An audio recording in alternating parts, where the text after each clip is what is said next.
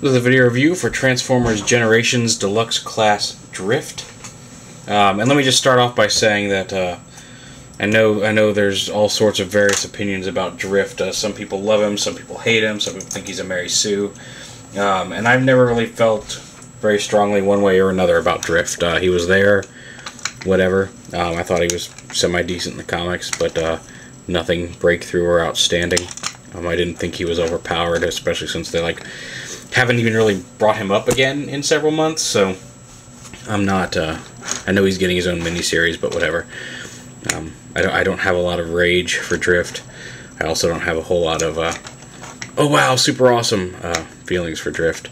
The toy changed that a little bit. This toy is a very nice toy, and we'll get into that. Well, you can see he's kind of a Japanese racing car. I don't know if he'd be considered a racer. I don't exactly know what that term means. I've seen it used a lot with the Cliff Jumper add-on kit, but whatever. I don't need a lot of people telling me what it is. I really am not all that interested. He's got some Japanese characters on his side, just a white and red racing car. The roll is actually much better than most. We saw him a little over a year ago, I think, or maybe not quite a year ago, in red prototype form. Everybody was guessing who he was going to be. Turns out he's Drift. He does have this giant sword on the bottom, which actually I'm going to go ahead and take off. It makes transformation a little easier to not have that in there. Sadly, it is a very bendy plastic sword. It does have some Cybertronian characters carved onto it. Maybe those are Japanese, not sure. But anyway, got some symbols carved into it. Long sword, very bendy. And to transform him, you just want to kind of come up here. Just kind of grab him and bend his legs back here.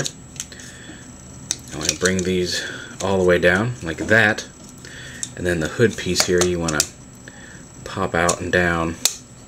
You want to bring up and forward, and right up into the leg like that. So you pull it and rotate it up into the leg. I'll go ahead and split his legs apart there. Just fold the feet up in to fit normally. There we go. And get those all the way up into his leg cavity there, so they kind of meet up with the red bits, just like that. There we go. Takes some doing.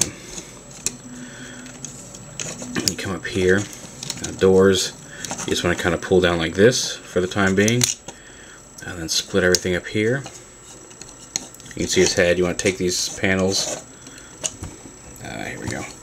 Now these panels you actually lift up onto what's going to become the shoulder pad. Rotate these back for a minute. And then these side panels, what you want to do is flip out the handles on these little swords here, and flip the windshield up and in. And do the same over here. Flip the little sword panel up, the windshield up and in. We go ahead and take the windshield of the car and peg it up into his chest here. There's a little slot.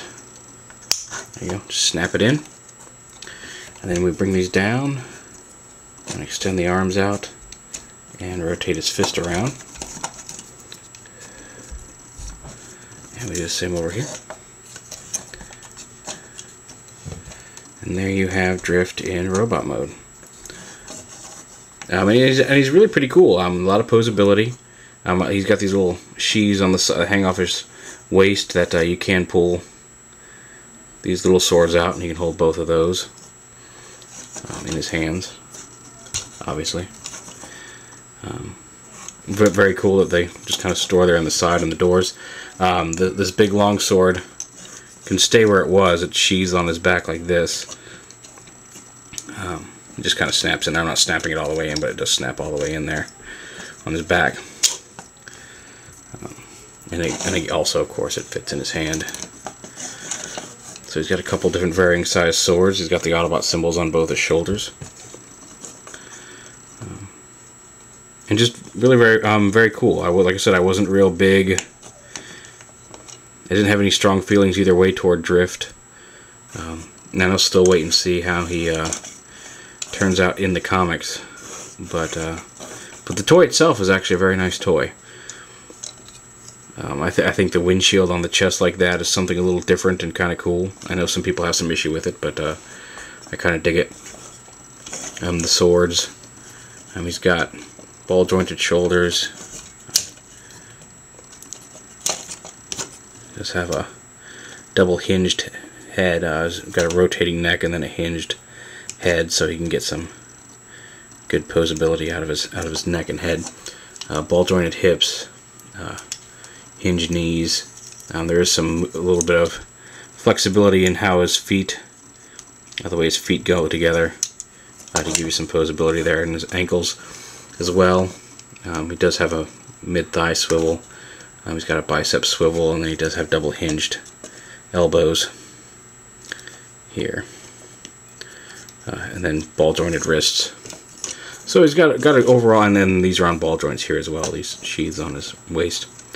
So overall, some fairly decent articulation. He does not appear to have a waist. No, he does not have any waist swivel. But yeah, very cool. There's going to be a blur repaint of this toy later on down the line, which I'm looking forward to.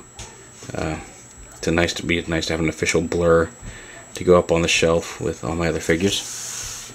And then again, just size comparison wise, here he is with the classic Seeker mold, classic Skywarp, and you can see he's a little bit bigger and bulkier than the classic Seeker in robot mode. But yeah, overall, regardless of whether you like the character himself, and if you don't like the character and you don't want to buy the toy, fine. But the toy is actually very nice, and I'd recommend grabbing him when he hits shelves. But there you have it, Generations Deluxe Drift.